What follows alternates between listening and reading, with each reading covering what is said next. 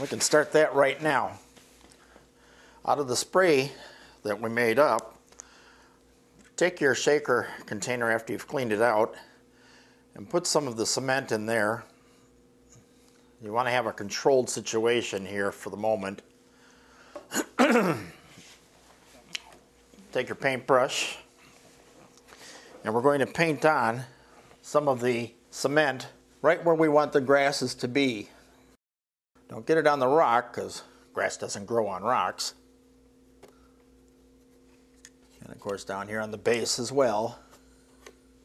Okay, now that we're damp with the cement, pour it back in your bottle. So that you got your shaker again, get your green out.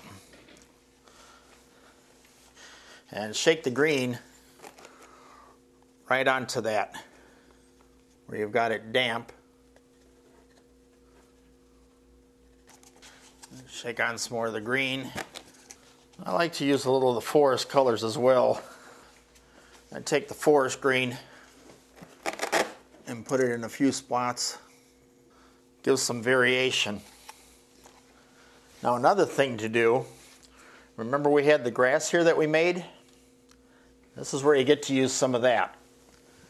Take and tear off a piece and then stretch it out so that you break up the edges so they're not so uniform. And you can put that down and it'll blend right in with the existing grass.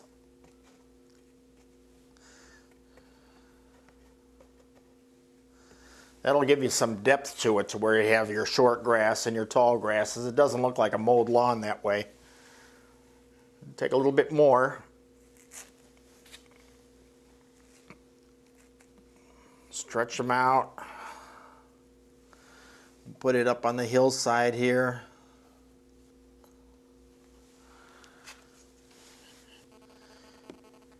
And now that you've got the grass on there, now you can come back with the spray and give it a light spray so that it'll work itself right into the grass that you've got on. Because you're not going to put any more on it. So it doesn't matter if you get some on the rocks now. All that rock will do is seal up now so that it won't, it'll have a protective sealant on it now. Let's finish out the rust down here in the lower land area. Take a larger piece and stretch it out.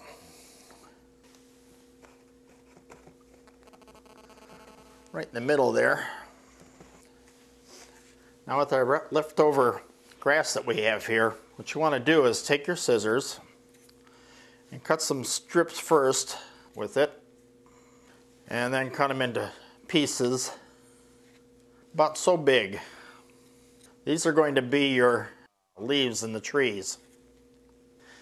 And then take these little pillows and pull them out to where they're all puffed up and very airy looking.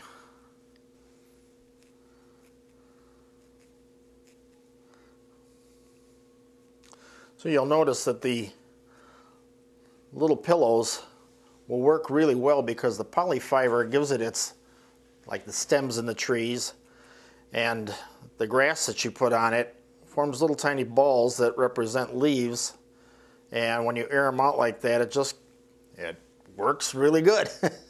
Now what you do next is take one of your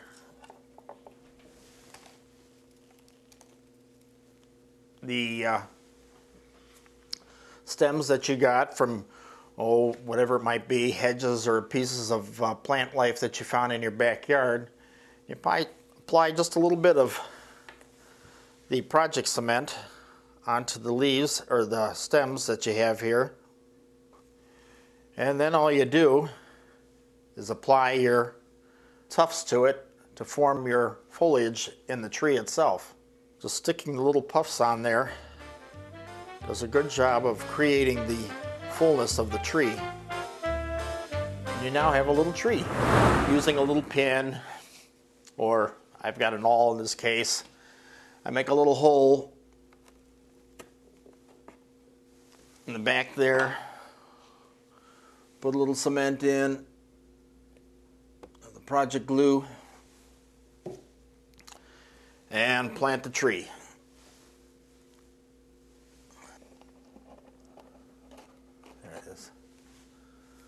Now we have our tree in there.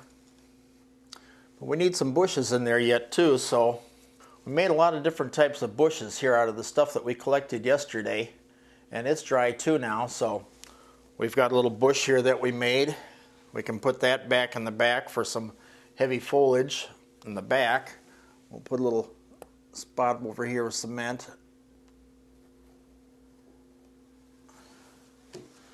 And cement our little bush in place.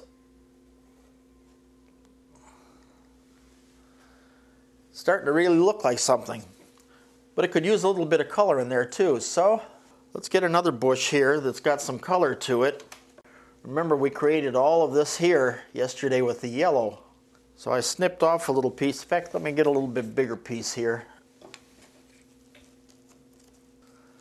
There's a nice bush.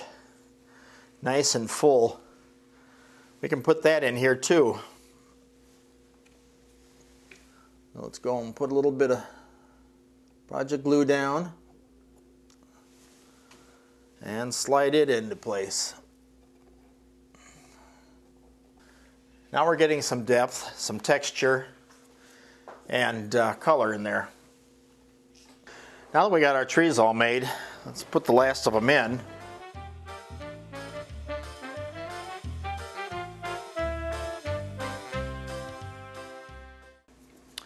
Let's get some bushes into this. They came with our foliage kit, and they're a darker green, so that'll give us even more texture and color. There we go.